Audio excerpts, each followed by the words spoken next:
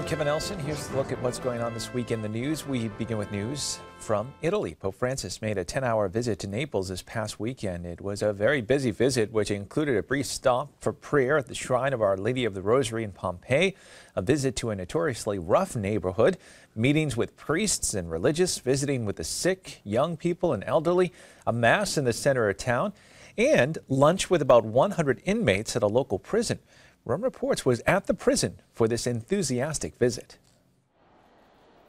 Pope Francis had lunch with inmates at the Poggio Reale prison in Naples. Approximately 90 prisoners warmly welcomed him with applause.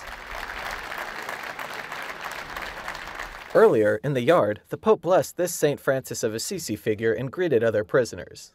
In the dining room, he thanked the inmates for joining him for lunch, and they responded with another round of applause and chants.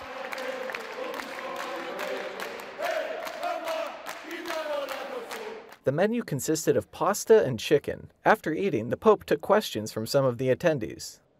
Pope Francis told them that God does not forget his children and that prison bars cannot separate them from his love. He also denounced the, quote, inhumane conditions in many prisons throughout the world.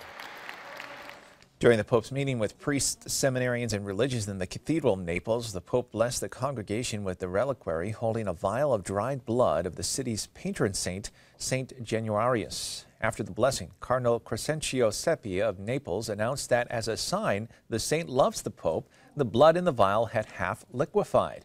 The thousands of people present in the cathedral applauded, but the Pope told them that it means the saint loves them halfway, that we must all convert a bit more so that he would love us more.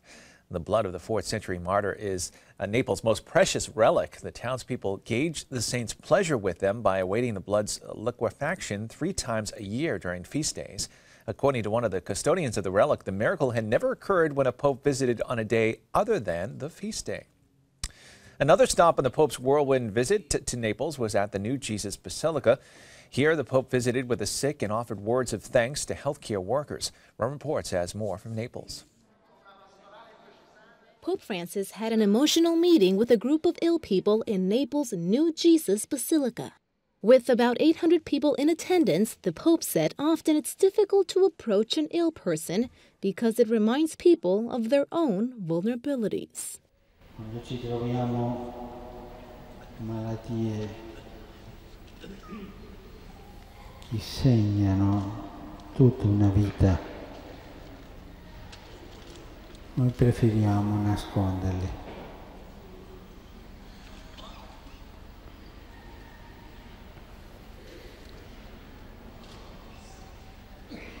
Perché andare a trovare un ammalato è andare a trovare la propria malattia, quella che noi abbiamo dentro.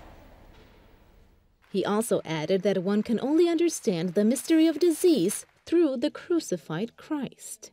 He thanked medical professionals for their work and reminded them that when medicine becomes a business, its true purpose is lost. Afterwards, the Pope greeted the sick. Many people attended the meeting, including some in stretchers. Looking now at news from around the country, the South Carolina Senate Committee on Medical Affairs heard testimony surrounding the pain-capable Unborn Child Protection Act. The measure, which already passed the South Carolina House, would require that any physician should first determine the gestational age of the unborn child and then bar any abortion procedure if the determined age was older than 19 weeks. The current limit on abortion in South Carolina is 24 weeks.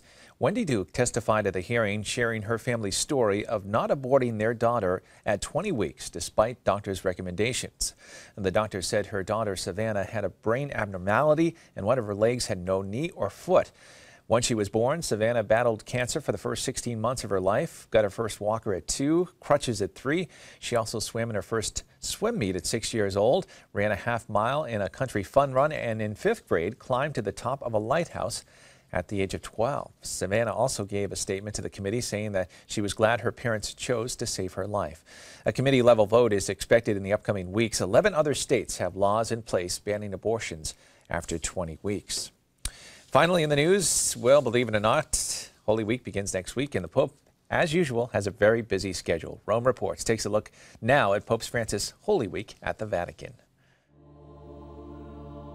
Holy Week begins on March 29th. It is the third time Pope Francis will preside over the celebrations in Rome.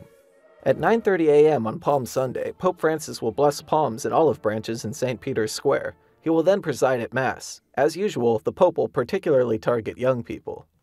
On Holy Thursday at 9:30 a.m., he will chair the Chrism Mass in St. Peter's Basilica. That afternoon, the Pope will celebrate the Mass of the Lord's Supper in the Roman prison of Rebibbia. There, he will wash the feet of several male and female prisoners. At 5 p.m. on Good Friday, the Pope will preside over services at St. Peter's Basilica. That night, at 9:15 p.m., he will participate in traditional Stations of the Cross at the Colosseum. At 8:30 p.m. on Holy Saturday, the Pope will celebrate the Easter Vigil at St. Peter's Basilica. He will preside over the Liturgy of the Word, the Baptismal Liturgy, and the Eucharistic Liturgy. The Easter Sunday Mass will begin at 10:15 a.m. in St. Peter's Square. To finish, Pope Francis will deliver the Urbi et Orbi blessing. And that is all the information we have for you at this time. I'm Kevin Nelson. Don't forget you can keep up to date on Catholic news throughout the week with Catholic Newsbreak right here on the Catholic TV Network.